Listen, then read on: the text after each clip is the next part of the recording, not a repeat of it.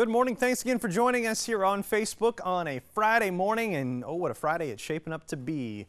A few clouds hanging around by 9 o'clock, still some by noon, but they're high thin clouds. We'll go from 52 at 9 to 69 at 3, hanging out close to 70 degrees from 3 to 5 to 7 o'clock. And then once the sun sets, temperatures fall off. Bit of a west wind, 10 to 20 miles per hour. A couple of things going on this weekend. Saturday morning, the Lymphomathon walk out at Mahoney State Park.